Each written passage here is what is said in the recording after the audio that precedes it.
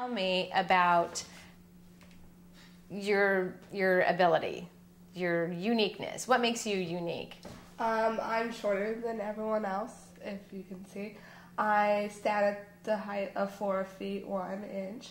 Each inch counts for me. So I come up to people's hips or sometimes butts. And I'm short. I have short bones. I stopped growing in 4th grade. And I look like anyone else, just in a shorter size and a shorter stature and everything.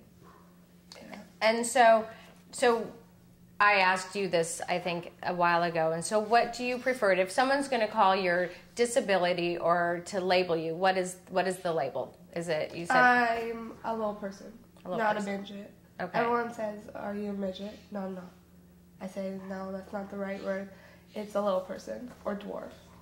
And so is it okay like for people to just ask you that question? Is that helpful? Yeah. It's just totally normal. Yeah. Okay.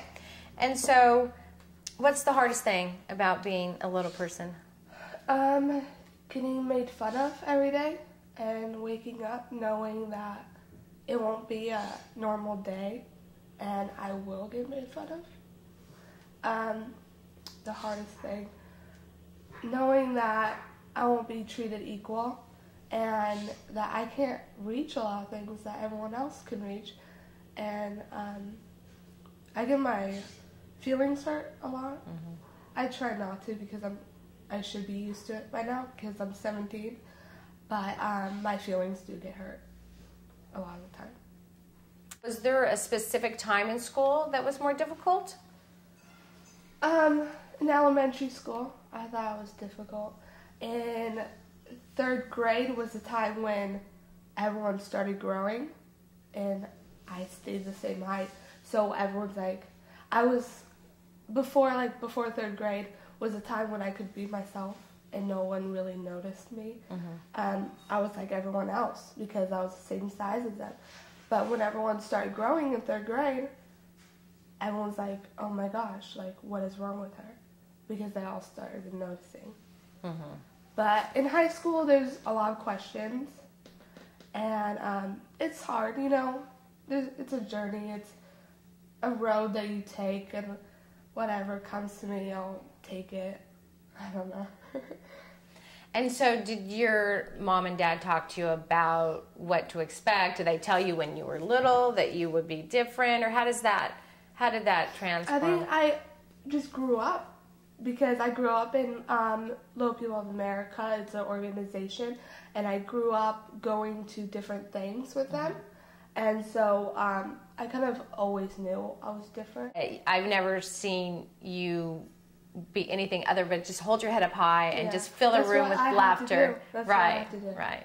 Yeah. And I get that. When I was with Lauren, I knew when I walked in the door with Lauren, everyone was going to stare at me. Yeah. I knew I was going to have to change the room around to get in the room, and people were going to look at me and walk away, or people were going to ask me questions, or people would think things, and so I always had to kind of build myself up and hold my head up high, and it's tough some days. You just feel like just kind of sneaking in under the radar, being invisible, or whatever. I know I did. Yeah.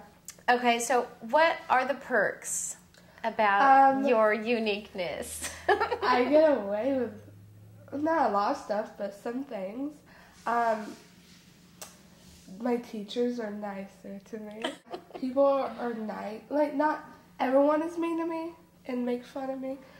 There's a lot that have a nice heart and that accepts me for being me and for being short.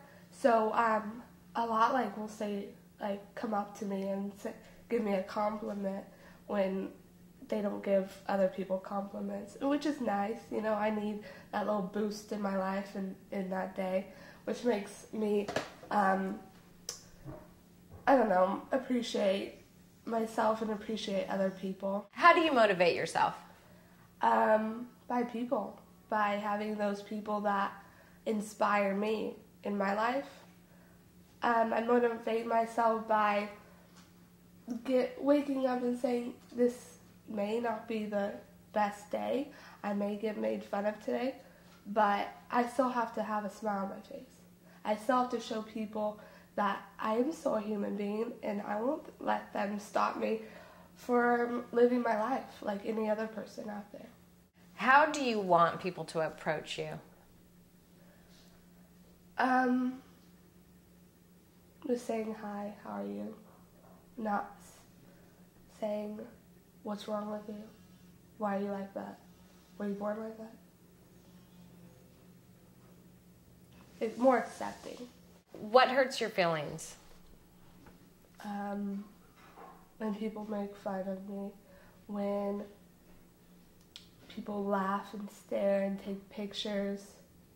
Yeah, when I get made fun of.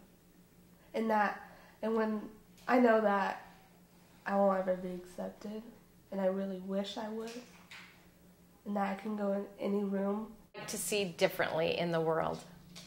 People more accepted, not just to me, but people that may look different in general, that are in wheelchairs, that are maybe don't have an arm or don't have a leg, or that don't look normal to someone. That everyone's accepted.